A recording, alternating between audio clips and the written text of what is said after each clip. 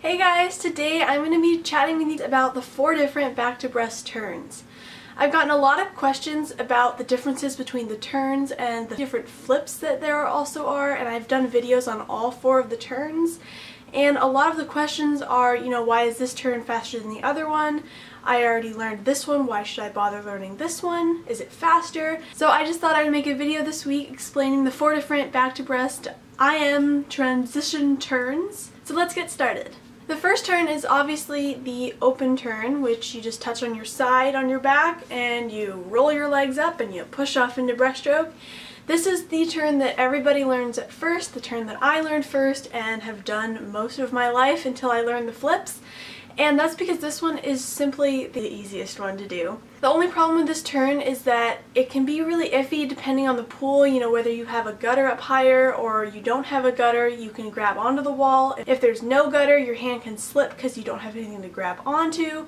So it can be a little bit hard to do from pool to pool, so sometimes your times can be different because you mess up the turn. The timing can also be a little bit off because you don't really have to have momentum going into it. You just kind of lay on your side and then you hope that you have the right timing to hit the wall immediately, otherwise you're just stuck there kicking into the wall like this and you're like, where's the wall, where's the wall? This turn also allows you to hang onto the wall when you're tired, so in a 400 IM especially, even if you don't realize that you're hanging onto the wall, since you do grab it, you can have a tendency to grab it, take a breath, and then go, which can really slow down your IM as well. So this turn can definitely be a little bit iffy, so it's great to learn at first, but I would recommend the minute you learn this turn to start working on one of the 3 flips. The first back to breast flip is the bucket turn, which I have done a video on. This turn is probably the easiest one to learn because it's not a full flip of any kind. So you touch the wall on your side and you bring your knees into your chest and you spin around on your butt like a bucket, and then you push off onto breaststroke. This turn is definitely more efficient than the open turn, but it can be a little slower because you're still above the water and you're still spinning on the wall. Just like an open turn, you touch, you bring your knees under. It's not as much faster as doing a flip like the other 2 turns. Anytime you're spinning on the wall or bringing your knees under on the wall, you're pushing against the water and it won't be as fast. There are 2 flips that are considered like a suicide flip. Not really sure why it's called that, but that's just what it's been labeled, so that's what I'm going to call it.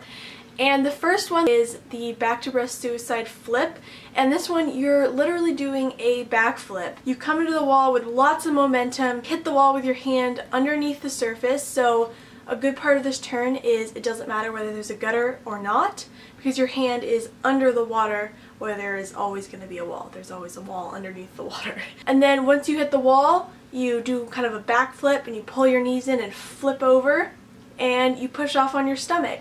This turn is a lot more efficient than trying to touch the wall, bring your knees around, and then push off, but this is very labor intensive. You have to have a lot of momentum going in.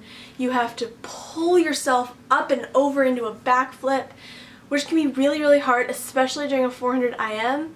Before I learned the crossover flip, which I will talk about in a minute, sometimes I would not do this flip and I would just do an open turn because I didn't have enough air to do it. I'd be swimming backstroke into the wall and I'd be thinking about, should I do it? Can I do it? Do I have enough air?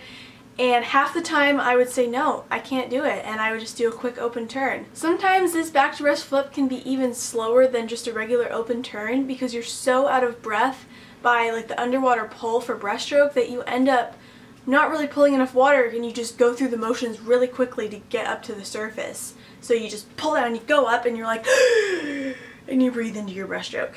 There's a lot of hand motions, but you guys get what I'm trying to say. If you haven't learned the crossover flip and you want to do this flip, it's great for like 100 IM and sometimes the 200 IM, but even that can be a little bit tricky.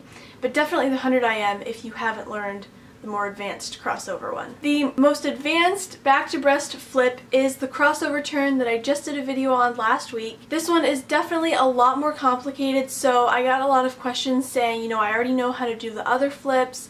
Why would I need to spend so much time learning this complicated flip? Is it really that much faster? Is it really worth the time to learn it? And yes, it is. All of the Olympians do it. I love it. The biggest difference with this flip is that it is not labor intensive at all. Since it's easy to do it at a really slow pace, then when you do it at a sprint pace in like a 200 IM, it's extremely fast because it doesn't use as much energy. So you're in the wall, you're off the wall, you're doing your strong underwater breaststroke pull because you're not as out of air, which makes this turn extremely efficient. And you can do it at 400 IM because, again, it's not that labor intensive. It did take me a really long time to figure that flip out because I didn't have a really awesome video to figure it out. So you guys will probably figure it out faster than I did because you have my video to watch. I would really recommend everybody learning that flip. In my opinion, it's just better to know all 4 turns so you always have the choice between them all, and you yourself can choose which one works the best for you. So if you end up not liking the crossover, then do one of the other ones, but at least you have the option to do all 4 of them. Go watch all my videos. They will be linked here in the card, the little eye in the corner up there somewhere, and I'll also have the links in the description box below so you guys can go watch those videos. So thank you guys so much for watching this video. Please give it a big thumbs up if it helps you, and subscribe if you haven't already to see my next videos. Bye!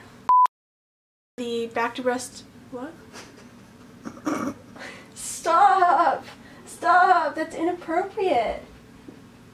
Learn manners, okay? You can do that later. If there don't really sure why it's called that. That makes no sense. So this flip, oh, I got a frog. I got like a frog in my throat. I don't like that. Sorry. Oh.